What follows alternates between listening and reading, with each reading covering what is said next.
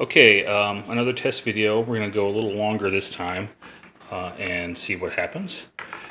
So anyway, what I've got here is the N7 logos. And what I did was I printed these off at work. I found a good looking logo on Google Images, copied it to a PowerPoint file, printed it out, or actually resized them. So I have three different sizes.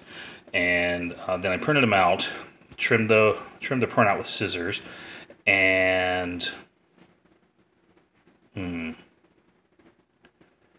the printout with scissors. And then what I did was at that point I took them, put them in plastic laminate, ran them through a hot laminator, and this was the final result. And as you can see, the N7 itself looks pretty good. It's got some gloss to it. It looks very sharp, very clean edges.